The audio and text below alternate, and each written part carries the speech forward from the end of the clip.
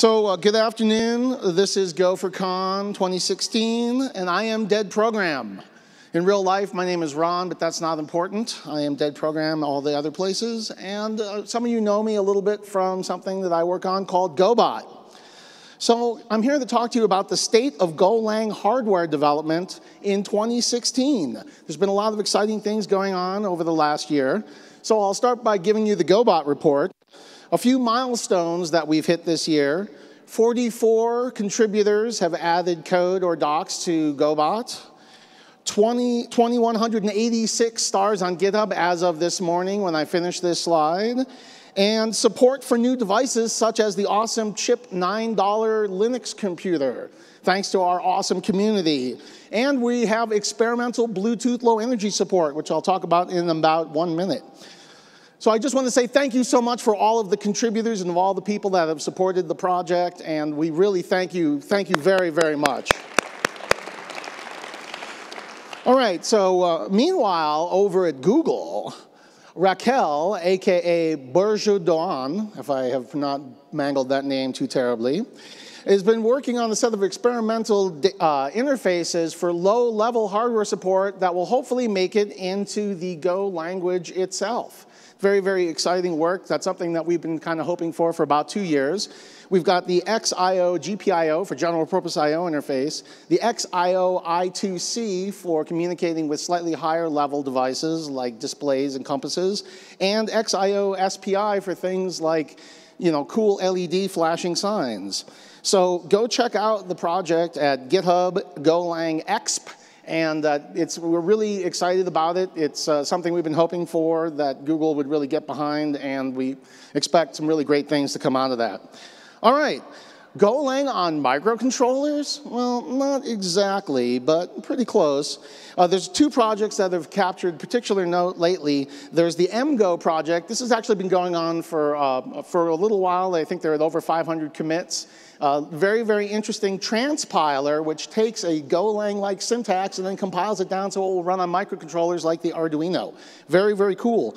There's another project that's slightly newer called Mugo. I haven't really checked that one out. It's quite a lot newer, but as far as I could read on the Twitterverse, both of those maintainers are going to be getting together and combining forces. So Bluetooth low energy support in Golang.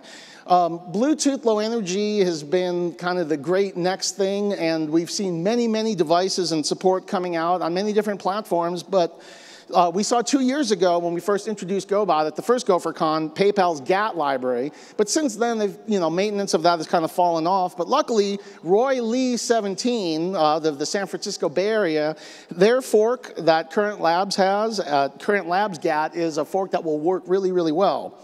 And they're working on an entirely new BLE stack. It currently is Go 1.7 up and up only. It's not quite ready for prime time, but it's really, really looking cool. So I brought a couple of BLE devices.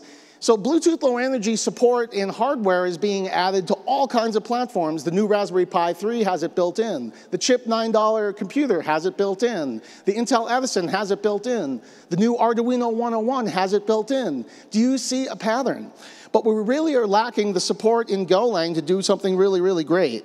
And so that's one of the things we've been working on. I brought a couple of BLE toys. This is a Sphero BB8. It's the same API as the Sphero Ollie, and I'm going to demonstrate right now, for the first time in public anywhere, I put it on the Twitterverse, but first time in public ever, a Go-controlled BB8. Go-controlled BB8. All right, so let's see what happens. What could go wrong? It's a live demo. Oh. Does not compute. Oh, one more try.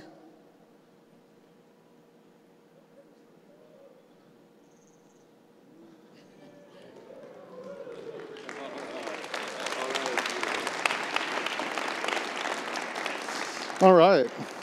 So I have brought another toy with me that I am really, really interested in. It's the Parrot mini drone. So Parrot, the same, nano drones and mini drones and micro drones are the new big drones, right? So I brought this drone with me, and I'm going to fly it, and This particular drone, it takes Lego figures. So I brought this Lego minifigure. So this is a tribute to Kelsey's opening keynote. We are going to see a Gopher rise, controlled by Golang.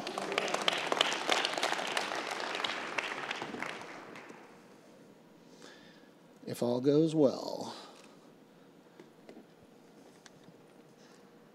Oh, got to boot it up. 1 minute. Can he do it? Stay on target.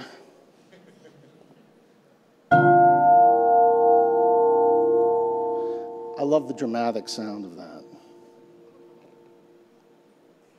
Almost there. Will it work the first time? Well, we're going to find out right now.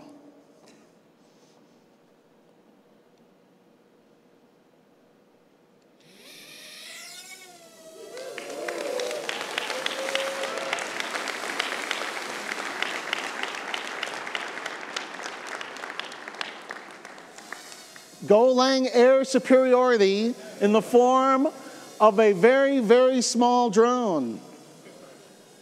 So come on, Mark, try and kick me off stage, man, come on. Bring it, bring it.